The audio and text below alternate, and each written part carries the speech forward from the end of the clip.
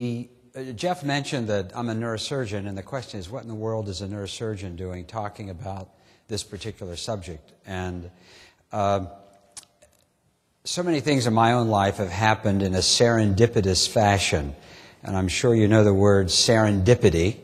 Serendipity derives from a term by an English author, Walpole, who in the 1800s was writing to a colleague to describe something that happens totally unexpected, but very beneficial, very good, very happy, very pleasant.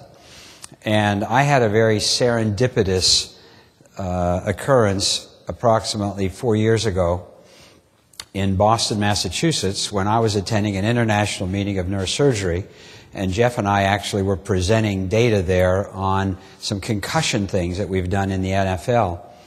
And a young 37-year-old windsurfer from Australia who looked about 27 years old gave a talk on xenohormesis and how to increase longevity.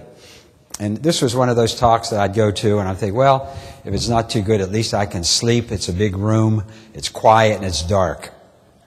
And as David started to speak, I became much more interested, and he's really talking about a whole new paradigm shift in aging, of activating genes, of compounds that can make us live longer, of reducing the incidence of cardiovascular disease, neurodegenerative disease, and cancer. And it really got my attention. So much so that I ran out of the lecture hall afterwards, grabbed him in the hall and said, look, I really want to know more about what you're doing. He invited me to Boston, and the next week I took a U.S. air flight to Boston, visited his lab, and we developed a relationship and a friendship, and kind of changed my own whole life and perspective in many areas. And what I'm going to do today is share with you that story, and hopefully there may be a few nuggets of information that you can take away with you that may have some utility in your own practice. So, in 2006, these are a few of the headlines that were flashed around the world when one of the first papers on the use of Resveratrol was shown to be beneficial. Researchers see key to anti-aging and calorie cutback. Chicago Sun-Times, cozy up to a glass of red wine and live longer. A longer life with red wine. Big doses of red wine extract help obese mice stay fat and happy. Red wine ingredients increases endurance, a study showed. And it also may cut the risk of colorectal cancer. So these headlines, including those in Pravda and virtually every newspaper in the world, were flashed, and the conclusion was that based on world-class science done at Harvard and confirmed by many other researchers, there was something to these small molecules that regulate lifespan. And there was some evidence for this concept of xenohormesis, whatever that is. And I will explain that to you. But then, similarly, in March of 2006, front page of Business Week, Forever Young, the anti-aging industry, promises to turn back time, but high prices, big claims, uncertain science. And concurrent with this, in 2007, April 2007, was an article in the New York Times strongly castigating and condemning the A4M. Have any of you seen that article? Remember that article? I mean, basically, the essence of the reporter's information was that the only thing that happens at a meeting like this is the selling of growth hormone for illicit reasons. How many in here have taken the boards for the anti-age A4M? Anybody here? Okay. How many here, is this your first meeting to A4M? First one. I'd be interested in your opinion in terms of the quality of the science. Clearly, it's an open forum for an incredible number of diverse products, no question about that.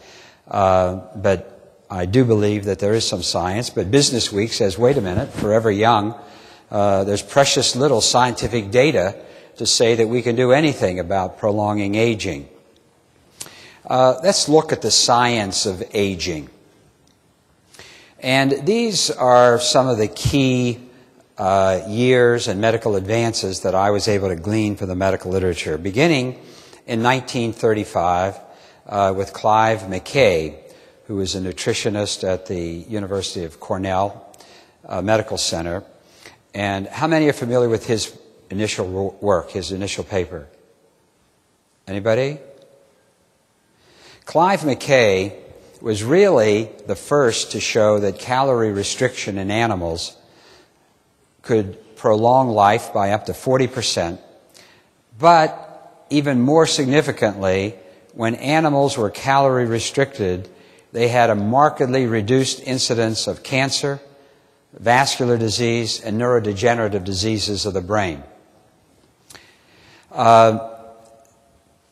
This observation was subsequently repeated over the years, but it never was known why that occurred. Dr. Harmon at the University of Nebraska, who introduced the free radical theory, suggested that there was less oxidation, less ages, less contaminants in the calorie-restricted animal, and they lived longer for that reason.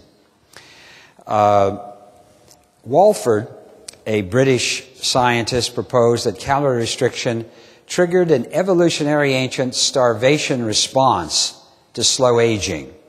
Anybody in here calorie restrict at this point as a means of health? Hard to do. I've tried it. 40% cut back in calories it takes a lot of willpower. And then in 1992, Cynthia Kenyon at the University of California in San Francisco found that if she induced a particular gene mutation in the DAF1 gene, that the span of worms could be extended by 50 to 75%. It was the first time that a genetic approach to aging was really postulated. In 1996 at Southern Illinois, scientists again used gene mutations to increase the lifespan of mice. And then in 2000, Lenny Guarente at MIT, a molecular biologist, reported that in calorie-restricted yeast, a particular gene was activated, the so-called SIR gene, S-I-R, and this gene may have been responsible for the increased longevity. David Sinclair, who was a postdoc fellow in Guarente's lab and traveled from Australia with a one-way ticket to work in his lab with no way back to Australia, subsequently got his doctorate at MIT, and then became head of the anti-aging laboratory at Harvard University, and reported in 2003 that resveratrol, the active antioxidant in red wine, extends the yeast lifespan very significantly. In other words, he was able to use another molecule instead of calorie restriction to activate the gene to increase lifespan. Italian scientists in 2006 saw that the same thing could happen, including an enhancement in cognition in goldfish, no, it wasn't goldfish, but it was fish.